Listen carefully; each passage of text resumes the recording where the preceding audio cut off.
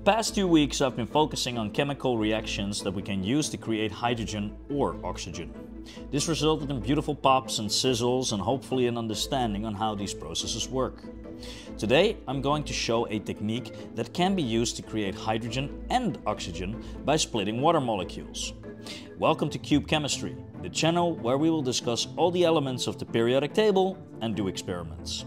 If you like these videos and want to see more, make sure to subscribe.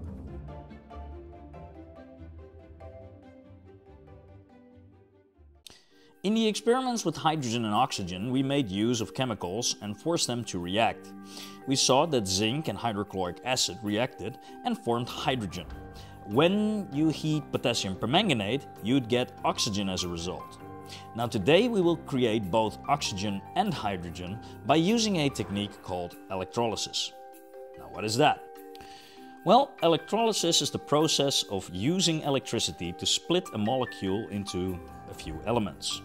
In this case, we use electricity to split water into oxygen and hydrogen. Now this may sound a bit strange.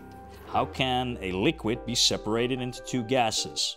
I'll tell you more about this at the end of the video.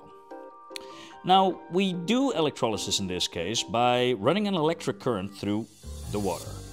Now, pure water or distilled water does not conduct electricity. So we need to do something about that.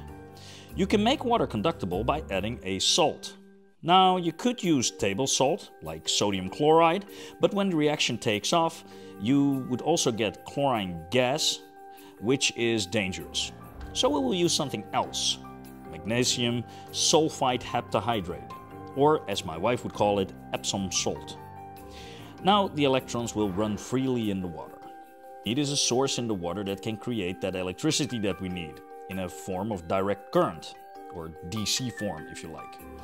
A 9-volt battery is what we will use in this video. So now we have everything we need to start breaking or splitting the water molecules into hydrogen and oxygen. This experiment does not contain any dangerous chemicals, but as I experienced, the battery can start leaking. Also, you will be creating pure hydrogen and oxygen, so in case of doing these experiments, make sure to use protective gloves, splash goggles and a lab coat. So, time to start the experiment. As said, I will be using 3 liters of distilled water and I'll use some Epsom salt. After that, we will make sure to have 2 test tubes that I've filled with water that I will place in stands to make sure they do not move. After that, I decided to go for the easy way, which is placing the battery inside of the water under the test tubes. In the future, I'll be showing a more sophisticated technique, but for the purpose of showing the process, this was good enough. As soon as I place the battery, you will see that on both sides bubble will start to come from the battery. On the minus or anode side of the battery, the bubbles will be hydrogen, and on the plus side or cathode side of the battery, the bubbles will be oxygen.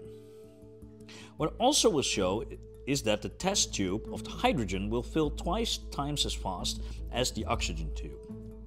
In about 1.5 hours, the test tube of hydrogen will be filled, and after 3 hours, the test tube of oxygen will be filled. It is now time to test again if we have oxygen and hydrogen. So now it's time to test if we succeeded. First the hydrogen, via the by now known way. And here is the oxygen, which we will test the same way that we did previously. Now let's talk a little bit about how a liquid can be formed with 2 gases. Well, we see this also with hydrochloric acid, where hydrogen and chlorine form a liquid. Now, how that works could be a topic that we can discuss in a separate video, as the process is quite complicated and we would need some backstory. But let me try to give you some context on how some of this works. All of chemistry can be explained by electrical forces that pull and push on each other. And these small differences in electrical charges and how elements interact with each other have a big effect on how we perceive the world around us. Because of the interaction between hydrogen and oxygen, the boiling point of the molecule created will be a lot higher than the separate elements. I know this is a highly simplified explanation, but I hope it gives you some perspective that is somewhat understandable. So, that's it for today. If you think I missed something, make sure to put it in the comments. Next week I will be discussing a cube again, or an element, and if you don't want to miss that episode, make sure to subscribe.